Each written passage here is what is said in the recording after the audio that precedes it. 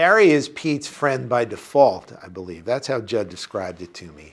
And basically, Leslie's character, Debbie, hangs out with Barb a lot, and they're pretty tight.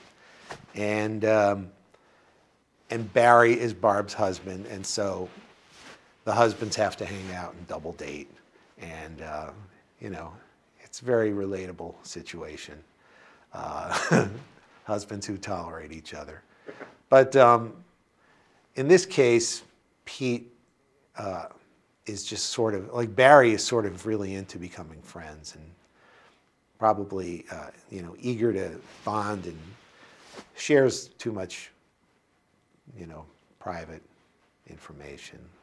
Me and Annie Mumolo, who plays my wife, were mostly supposed to react, and we didn't really have any lines, but we were told to interject, and I was really afraid to because it's all these great people. And it's like, hey, yeah. What? Who were you again? Okay, all right. No, that was great.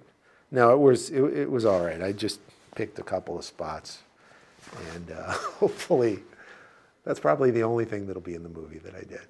It's just a little interjection with Albert Brooks. That was cool, just to sit next to Albert, say something that caused him to say something back.